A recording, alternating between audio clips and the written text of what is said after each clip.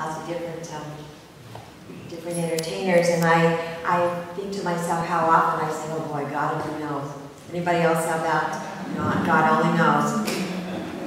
And the assurance there is that I know there's a God, and so I'm pretty sure that when I say God only knows, I'm giving it up to that energy that I understand as that presence and power that is permeating everything and all things that are happening. So this month we're talking about, we're sort of taking a leap of faith in our capacity to talk about this topic, because talking about a new version of God is a little bit tricky. We're talking about God 2.0.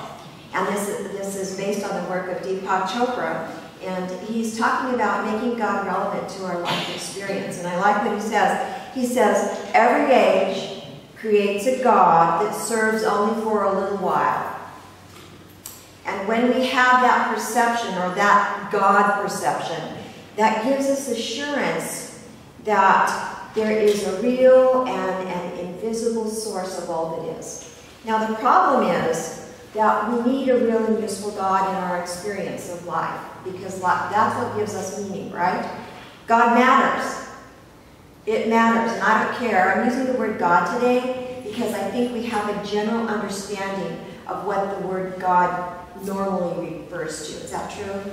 But I am clear that many people in this room call God by different names. You might call God love, or light, or source, or mind, or infinite intelligence. You have your own, or friend, or the beloved. You might call God whatever, right? I'm using the word God, so help me translate that for you as you're moving forward and listening to what I'm saying. Is that a deal? Okay. So we all need a real and useful perception of this thing we call God, right? Because it matters to us. It matters to the choices we make. It matters how we live our life.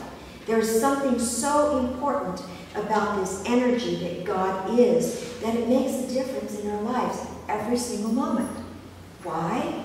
Why is that the truth? Because most of us as human beings, in trying to make sense, you know, we're very lucky because we're the only ones that have the capacity to be self-reflective and try to make meaning out of this complex experience that we're having, all the details that go on. And let me tell you, I like what he says, Deepak Chopra says about creating a God that's useful for the age in which we live, because guess what? Our version of God, or our perception of God today, is probably very different than the caveman's version of God. And let me tell you, the caveman had a version of God. Do you understand? Because we're digital, we understand about light, we know about quantum theory. Ken Wilber says God's on a conveyor belt, and our perception of God goes right along with everything else that happens in our life experience with our evolution on the planet. Does that make sense? Yes. And so how we experience God is going to be woven into the tapestry of our worldview, of our experience in the moment. How I view God is going to be different right this minute than the way I viewed God when I was 3 years old, or 7, or 12, or maybe even 60. It's always revealing itself in new ways through whatever we're going through. And the God that we create for ourselves, this energy that we create for ourselves, has to fit into our understanding of what life's all about. It's got to fit. So I don't have a lot of relevance in my life for the God of the volcano, because that's not my experience. That experience is not woven into my tapestry. We've all got our own tapestries. Deepak Chopra says God is as we are. And in fact, the whole universe is as we are, because our human minds evolved to make God possible, useful, and real. We create these perceptions. We create it through our thoughts. We get to design the God that fits our needs in the moment. Isn't that encouraging? That's very encouraging. And this is the thing. God doesn't really care. God doesn't care if you believe in it or not. God could care less. God's always there. It's always been there. It always will be there. We might not notice it. Everywhere present, There's nowhere that God is not. God's not someplace else. We don't have to wait and find God in the heavenly, realms. We don't have to wait for the future. God's right here, right now. And this is the tricky part. God's in everything, even the icky stuff. Even the icky stuff. And we don't like to embrace that, do we? We want to just see God in all the goodies, all the good stuff. And what I know is, no matter what, God's available to everybody all the time, in the same amount, no matter who, no matter what. That idea that God is like the sun and it shines on everybody and everything equally. Nobody gets more God than the next guy. Nobody. But this is the problem. This is the problem, and this is what we see on our planet right now. This is what we are embracing. This is why common ground is a unique place. Because most of the way that we know God down through the centuries has been through what? Religion. It's been through religion. And this is the deal.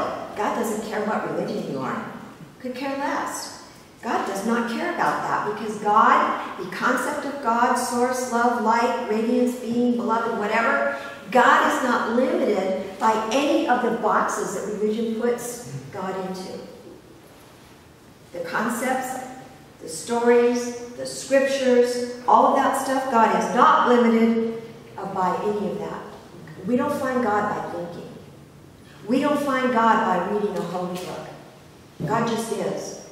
Now, those things could be prompts. Those things can inspire us, but that's not where we find God, where we experience and know God. That's what we're talking about today. And the way we know God, your way to know God is no better and no worse than mine. We all get to know God in a unique way. So if you have people in your life that think that their way is the only way, we see a lot of that in the world today, don't we? We see a lot of people saying there's only one way to experience the divine. And if you're not with us, you're against us, and so you're our enemy. So we have to separate ourselves from you, or we have to kill you. Yes, isn't that going on right now? A lot of that is going on right now. Guess what? We can know all about God. We can experience God, and we never have to know one religious thing. We never have to read one holy text. We never have to know one single scripture. We never have to know any of those details about Buddhism or Hinduism or Christianity or Islam or any of that stuff. We don't need to know any of that because we can experience God directly as a direct experience. But the thing is, and here at Common Ground, we're trying to bridge that gap. We're trying to figure out how do we create an environment where we can all have an understanding that we have permission to experience God, to know God in a unique way, and at the same time bring it together in community. This is tricky, folks. This is very tricky. How do we do that? How do we bring that all together? And so what we need is a model similar to what we're creating here. We need a model that has an understanding of religion and all the rules and the beautiful stories. Aren't some of the stories beautiful? The beautiful stories from the religious traditions. But at the same time, we're not bound to that. That's what we try to create here. This common ground where we can come and know God. Know God. Not know about God. Not read about God. But know God as an individual, personal expression. Know that. Because how we know God is very personal. Very personal. And this is the deal. We personify our experience of God to make it useful and real for ourselves, don't we? So think about it. What do you call your God? What is your God? How do you refer to your God? What qualities does your God bring to you? Is it comfort? Is it hope? Is it light? Is it love? What is it? What are the qualities? And this is the deal. The more expanded your awareness is, in general, the more inclusive your worldview is, in general, the more balanced you are in your walk in the world, in general, the bigger your God is. The more expansive your God is. The more allowing your perception of this divine energy is. So that you don't have to say, your God's different than mine, you're my enemy. No, no. The more inclusive we get, the more expanded we get, the more the more we can see the whole picture, the bigger our picture of God gets. And so really, we don't need a new religion. We just need an expanded view. The religions we have are good enough. They've got great stories. They've got beautiful traditions. Many of you here, I think of Ramon. Ramon came from a beautiful Catholic tradition. Ramon loves that tradition. Right, Ramon? He loves the silence. He studied to be a monk. Decided it wasn't quite big enough. Wasn't quite big enough for him. Well, it's true. The box wasn't big enough. God wasn't big enough in that setting. God's bigger than that understanding. Is that true, Ramon? That's true. But, and this is my point, Ramon loves Catholicism. He loves the church. He loves all the beauty and the grace of the Catholic setting. True? And sometimes Ramon goes to Mass before he comes to common ground. This is what I'm talking about. This is how we do it. We allow religion to do its job, to be rich and beautiful and inspirational, and we allow ourselves to know God in our own way.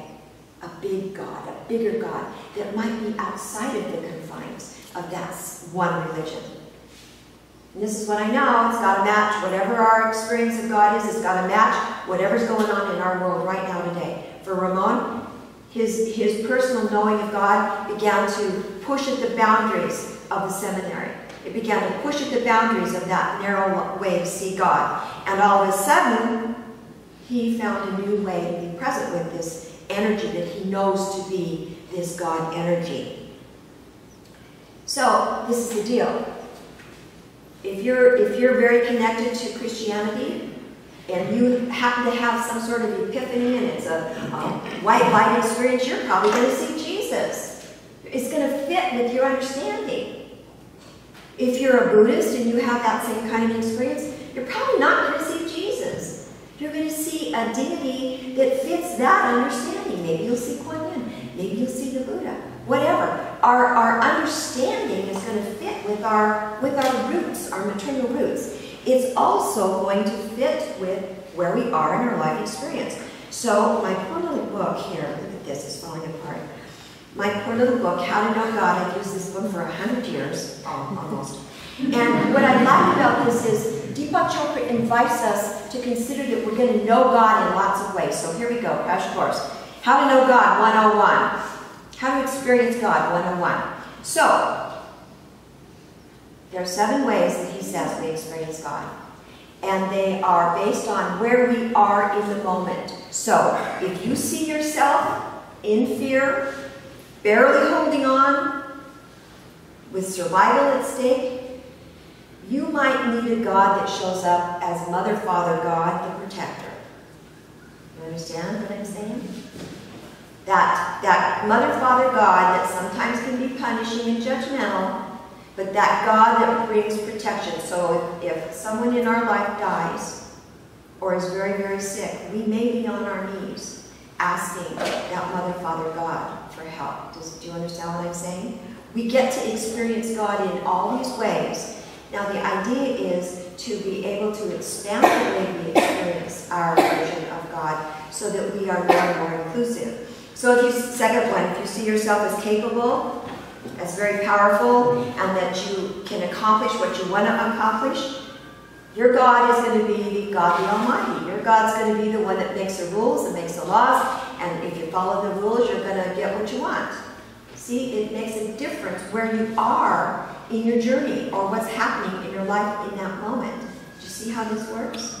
So we go through, and then all of a sudden, many people in this community have a God of peace, right? We see ourselves as centered, we see ourselves as calm, and we have an attachment to the God of peace, the one that brings that calm presence, that silence. If you see yourself as growing and evolving, kind of like the law of attraction, as that, you're going to see the God that is going to help you along with that, the God that's going to push you to be, your best self, God the Redeemer. You do it my way, you do it the right way, and we're going to, you're going to get there. See yourself as somebody who makes personal dreams come true. You're going to have God the Creator. You're going to have God of miracles if you see yourself as kind of like enlightened. Maybe some of what Rev.Judy was experiencing when he left the seminary, when you started seeing things in the high vibration, right? The moment where things started looking very different to you. That sort of mystical perception, that transformative energy around God. And this is the ultimate, and this is the one we strive for, and the one that's so darn hard, and the one we all talk about, but it's very hard to really live it and know it, is that God of a oneness, that unity where we're all one. Isn't that what we're all looking for? Where we see ourselves as all one, sort of that God of pure being. But I got news for you. We're going to be all of it, maybe within the same day. Our God's going to change based on what is real and useful to us in the moment. It's going to change on the spot in the moment. And our job is to be able to experience this awareness and wake up to it and feel it and know it without any boundaries. That's the idea. Because sometimes God comes through something very difficult. In my own life, I had one of those pure being experiences. It lasted about 2 seconds. Hasn't come again. Was one of those white light experiences, and it came through a tragic crisis, right? But I want to tell you something, that one experience, that white light experience where I went, wow, everything dissolved, time went away, I got it that we're all part of this vibrating light. It immediately vanished, but the memory of that lingered. And so I keep trying to go back to find that place again. I know it's possible. It's just that I haven't been able to sustain it. We can't sustain those things, right? Do you hear what I'm saying? But it comes suddenly, unexpected. That's God, like Linda said. That's a rose. No, that's God. That's God. That's God. And it's that unspoken knowingness that we've got within us that recognizes the power and presence of the divine right in the middle of whatever that thing is. Sometimes even it's a really scary, icky thing, but we see the energy of the divine. Beyond the surface of it, there's this inner knowing. I see the activity of God expressing through this thing. I see the activity of God in this experience. It's so easy to see it in the beauty of nature, yes? It's so easy to see it in a baby. And it's so easy to see when things are going so well, humming right along, following our plan. Not so easy when it's tough. Not so easy when it's tough. So, this is the thing. We get to interpret God on God's terms for us, make it useful, make it real. And there is this common ground where something happens where we're able to have our knowingness and our material experience of humanity and walking in the world kind of come together and they meet. And that it's that what Wayne Dyer calls the God gap. It's that place where it's that balance point between our human walk in the world and this energy of the divine presence, and we know that it's there in that space. So here's your invitation. Ask yourself in this moment in time, based on what's going on in my life right now, today, this morning, this afternoon, how do you see your God? How are you seeing your God, your version of God, or light, or love, or whatever you call it? If you've recently lost somebody that you love, you're probably going to be seeing a different version of God than you would see if you were in nature with all of those animals. You understand what I'm saying? Yes. What's your experience right now? How do you know your experience of God, and is it real and useful to you today? Are you getting it? Are you in touch with that? Are you making room for that? Are you like open to it, or are you just going through life kind of blocked with a boundary? How are you experiencing the divine in your life right now? And this is the big thing. God is as we are. So if we're blocked, we're probably going to have some trouble opening to the presence and power of the divine. If we're in fear, God's going to show up as that one that's going to protect us. If we are totally serene and peaceful, God's going to show up as that one that brings forth that calm presence. Does that make sense? Yes. God matters.